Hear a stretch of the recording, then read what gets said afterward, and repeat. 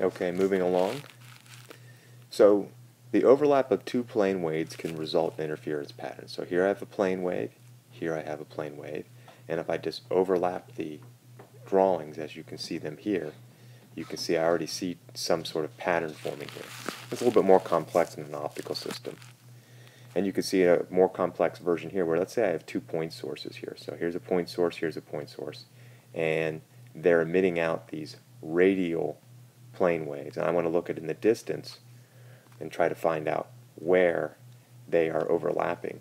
Well, if you basically looked at it in one plane and you had different wavelengths and point separations, you can see you can get even very, very complex patterns where you get interference, constructive and destructive as well.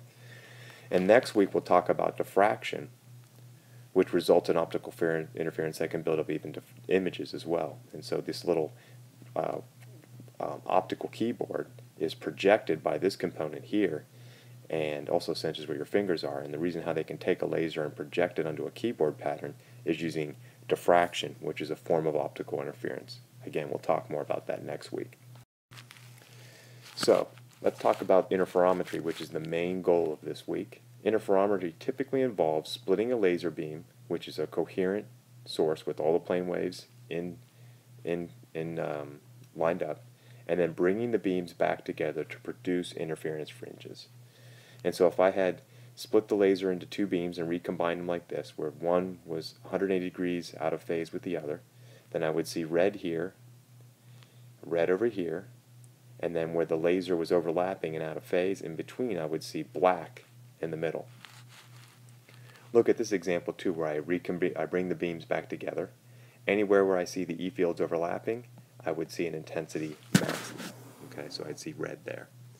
If I go further out of phase and off axis when I bring them back together, I could see multiple points here. If I put a white card here and observe this, I could see multiple points where you get intensity maximas, and in between I would see intensity minimas where it would look dark.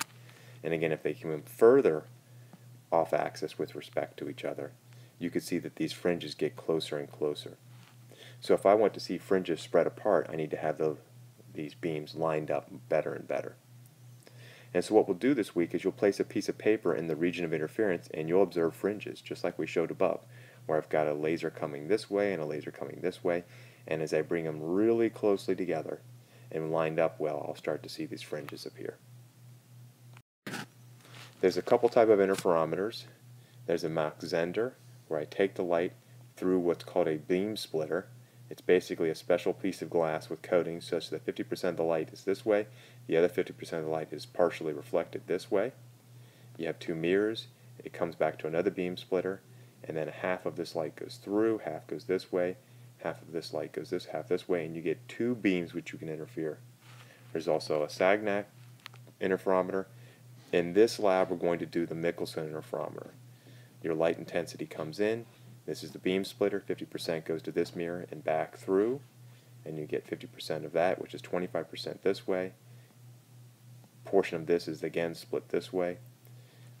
You had a portion go this way, comes back off the mirror, a portion comes this way, and a portion this way. The point is that you get these 2 beams here where you can put the white card and look for interference if the path length changes at all between these mirrors or they're not lined up appropriately. And so for example, as I mentioned, I could change the distance of the mirrors here to get interference, or I could rotate them such that they're no longer perfectly lined up, and that could cause interference as well as the light tries to come back in this system.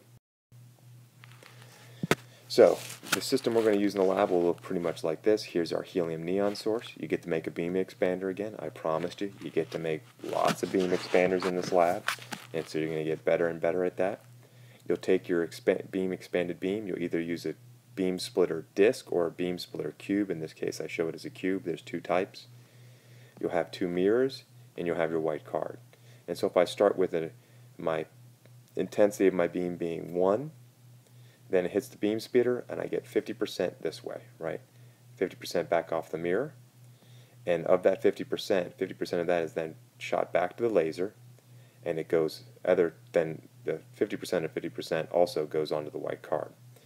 And remember, when you do optical systems, everything should reverse itself. So when you set the system up right, the 50% here that then gets cut in half again, the 25% and 25%, that 25% coming back through the system should go right back into the laser. It should reverse through this system back into the laser, and that's when you know you have this mirror lined up. Because think about this. This is going to be really well lined up to produce just a couple fringes. Same thing here, 100% intensity goes through, 50% also got through it, off the mirror 50%, of which half of that, 25% goes to the white card, 25% back to the laser. Again, it should reverse back here, else you don't have this set up correctly. And then at the white card, if you do this right, and you get these nice and flat and lined up in distance, you'll start to see fringes. So, if everything was perfectly flat for the blue versus the red path lengths I show here, again, this is the same laser light, I'm just drawing them different colors because they're different path lengths. And the red path length was 1/2 wavelength in distance compared to the blue. What would I see at the white card? Well, then everything would be perfectly out of phase and you would see black at the card. You would see no light. But could you get that in the lab this week? And the answer is no. The mirrors and the optics are not perfect. If I wanted to get only 5 fringes per centimeter, which is tough to do, then if you think about the wavelength of light we have in the lab, which is 633 nanometers, 5 fringes would go through that 5 times, right? Where you go from peak to valley, peak to valley, peak to valley. That would be 5 times the wavelength would be a 3 micron tilt in the mirror non-flatness. Only 3 micrometers flatness have these things lined up that well. So it's pretty amazing that this week you're going to build a nano sensor this week, where 1 fringe moves, that's only 300 nanometers distance. And you can do it if you follow the tips I mentioned of having good optical alignment and reversing everything back, and then carefully adjusting the mirrors at that point to try to get your interference fringes. This will be so sensitive that you'll see even the heat off your finger, if you place it near one of these beams, will cause fringes to appear by changing the refractive index of air. Now, air has a refractive index close to 1, but it's not exactly 1. And so if you make it a little bit hotter, the gas molecules space out and the refractive index drops. And the light travels faster, seeing a shorter optical path length there. And so, for example, for these path lengths, wavelength is wavelength of light in vacuum divided by refractive index. In this lab, half wavelength I need to shift by 316 nanometers to get interference. If I'm trying to heat air over 1 centimeter distance with my finger, then that would be over 30,000 half wavelengths. And so how much do I need to change by then if I put it back into this equation? Then my change in refractive index would be 1 over that 30,000. This is the change in refractive index you need, which is tiny.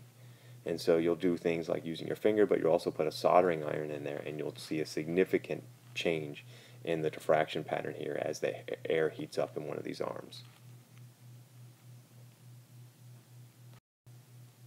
So at this point, do a bit of review, take a break, and we'll keep moving along with this lecture.